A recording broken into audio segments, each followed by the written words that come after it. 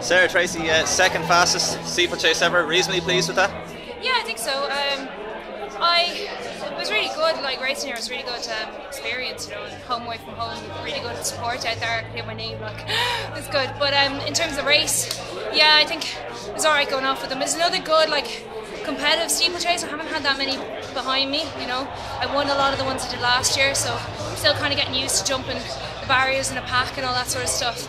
Spread out towards the end, and I was starting to feel a bit hard, you know, and I probably let myself away with it too much because I think I had more to give in the last 600, but it's not a really great thing to say when you come off a race like that. So, yeah, look, getting there, improving every race, and second quickest time, I can't complain. So.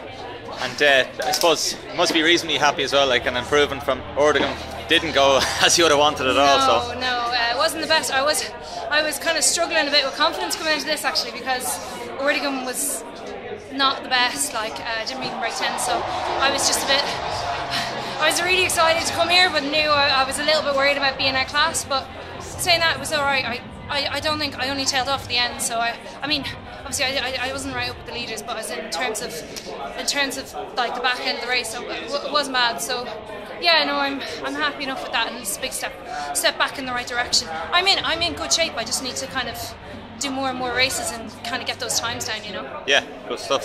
So what's the plan now from here? I don't know, to be honest. Usually I'd have most of my races planned out, but because I'm still so new to steeplechase, I'm kind of waiting on each results to see what comes next, you know.